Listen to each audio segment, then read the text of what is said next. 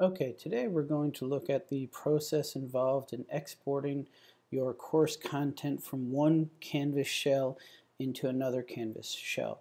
So the times you may want to do this would include if you've created your course in a development area and you want to move it over to the live version of the course for that semester, or if you have created a course in a previous semester and you want to move that content to the current semester, so then you can just update it for delivery in this semester.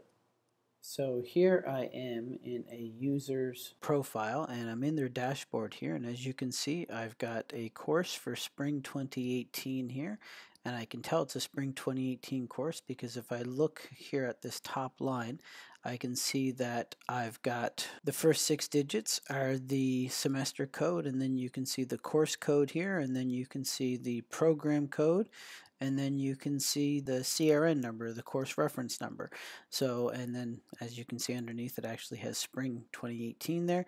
And then over here is our sandbox area, and this is our development area. So what I'm going to do is I'm going to click on the development area first, and you can see that the instructor has created certain materials in here. And what we are going to do is we are going to scroll down and go into settings. And from settings over here on the left hand menu, we are going to export the course content. And it'll ask us if we want to export the full course or just the quizzes. We want to export the full course, so I'm going to click Create Export. And it's going to move across and export all of the materials, and it'll tell me when it's done, and you can tell it's done because this whole blue bar is solid. And I can just click here to download, and it will download it to my computer. So you can see it went down here to the bottom and downloaded it to my computer. So the next thing I need to do now is I'm going to go back to my dashboard, and I'm going to go into the semester that I happen to be teaching. In this case it is the spring 18 semester, so it's this one right here.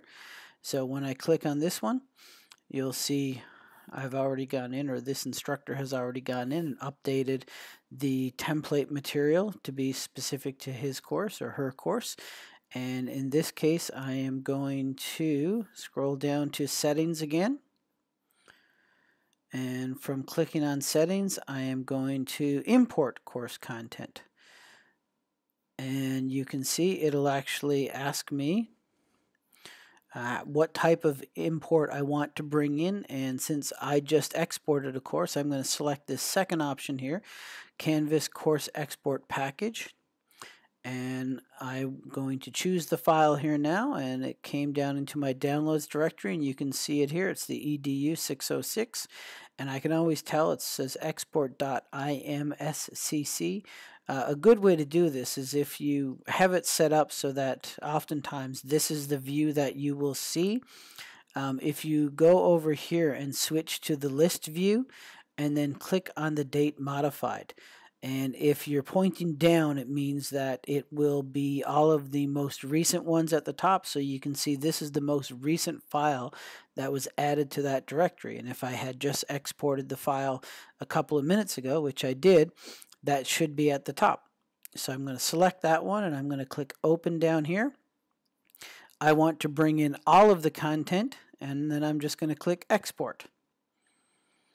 And it brings it in. You can see it's running here, and when this blue bar here reaches the end, it will be ready. And if there are any problems, it'll tell me right here if there were problems.